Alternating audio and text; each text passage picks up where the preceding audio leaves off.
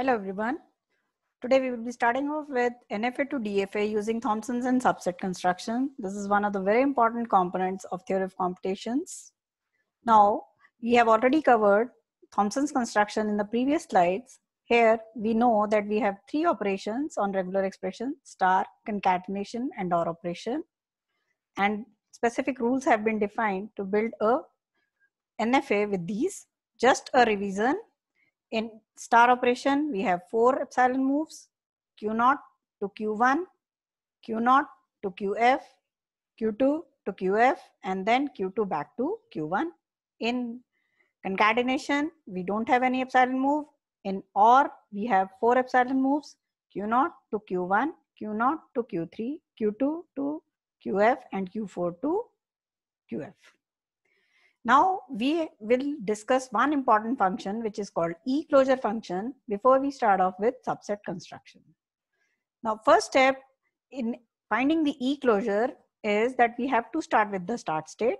Say for example, our machine has 0 as a start state, we will take E-closure of 0. E-closure of a state, say n, will include set of all states which can be traversed from state n without consuming any input, that is through epsilon move only. Most important point is that E-closure of a state will include that state itself in the set. That is, E-closure of n will include n in its set of states. Now let's start with construction for A or B star AB. This is the original regular expression for which we are drawing. If we go in Thomson's construction, this is the NFA which we will get corresponding to A or B star AB. As we can see that there is OR and stars, so there will be 8 epsilon moves: 1, 2, 3, 4, 5, 6, 7, and 8 epsilon moves. Now let's start with the start state. We start with the E-closure function, E-closure of 0. E-closure of 0 will include all these states which can be traversed only on epsilon move from start state, that is 0. Now just see this. I have highlighted all the parts which will be covered from state 0 on epsilon move only. From state 0, we can go to 2 states on epsilon. One is 1, another is 7. From 1, we can go to 2 states on epsilon move. One is 2, another is 4. That is all. We cannot go to any state from 2 or 4 on epsilon. We cannot go to any state from 7 on epsilon. So our E-closure of 0 set will contain these states only, that is 0 will itself be included, as I considered that the state for which we are defining the E-closure, that particular state is included. So 0 will be included, along with it 1, 2, 4 and 7 will be included. We are naming this particular set as capital A. Now we want to find capital A, comma A. Why? Because we have sigma as AB. So what we will do, we will find capital A, comma A. That means 0, comma A. From 0, can we go to any state which is corresponding to A? No, we can go to 2 states only, that is epsilon.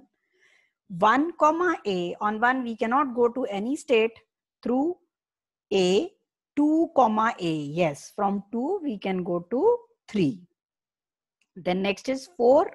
4, comma A, no. 7, comma A, yes, we can go from 7 to 8. So that means we are supposed to take E-closure of 3 and 8. What do you mean by E-closure of 3? That means all the states which can be traversed through 3 number state only on epsilon only. Number of states which can be traversed from 8 on E-closure only. Most important point, when we are taking E-closure of 3, 3 will be included. When we are taking E-closure of 8, 8 will be included. Now when I start with E-closure of 3, that means 3 will itself be included. Along with it, all the states which can be traversed from 3 on epsilon move only. State number 6 can be traversed. State number 7 can be traversed. Then 1, 2 and 4. So these are the states which will be included in E-closure of 3. Along with this, we need to find E-closure of 8. 8 will itself be included. And since we don't have any move from state number 8 on epsilon, so our output will be 1, 2, 3, 4, 6, 7, and 8. Since this set is different from the set which we achieved earlier and we named it as A, we named this new set which is generated from E closure of 3 union E closure of 8 as set B. Now we go to A comma B. When I try to find A comma B, I take into consideration the original A set, that is 0, 1, 2, 4, 7, and I check from these states to which state I can go if I move only on B. So I have 4 on B gives 5, that is all. So that means I need to find E closure of 5. E closure of 5. 5 will itself be included. Along with that, we have 6, then we have 7, we have 1, 2, and 4.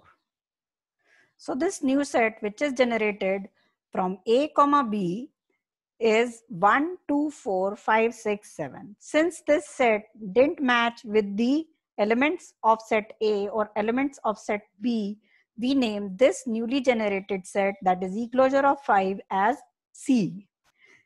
We are adding these values on the table on the right side of the screen. Now we find B comma A. B comma A means all the elements of set B will be included, and we will try to find the number of elements among these which have a move corresponding to A input.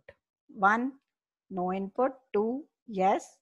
From 2 on A, we go to 3, 4, nothing. 6, nothing. From 7, yes, 8.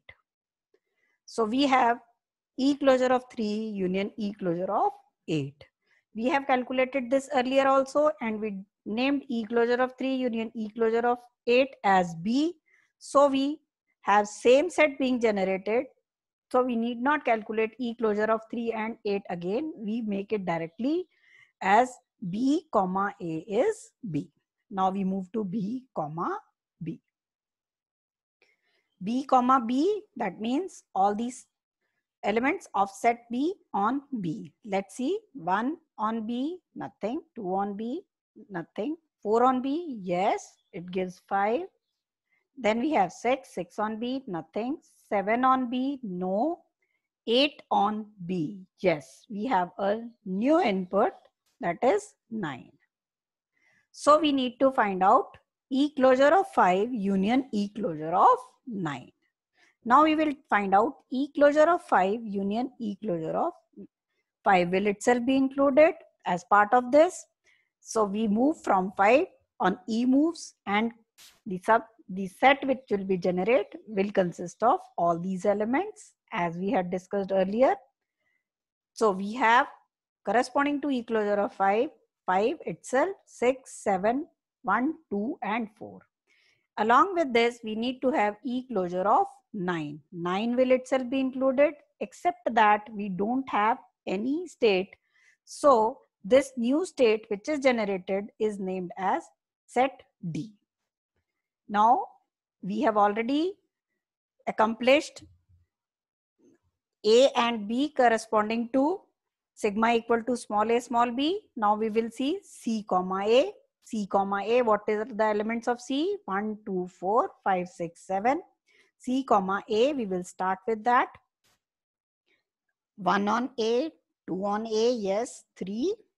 4 on A, nothing. 5 on A, nothing. 6 on A, no. 7 on A gives 8. Again, we get the same set, that is B set, which is E closure of 3 union E closure of 8.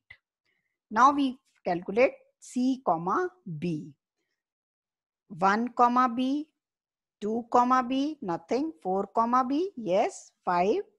6 comma B, nothing. 7 comma B, nothing. Since corresponding to all these, we get only E closure of 5, and E closure of 5 has already been calculated and it has been named as set C. So we will put the entry corresponding to transitions from state C to small b as capital C.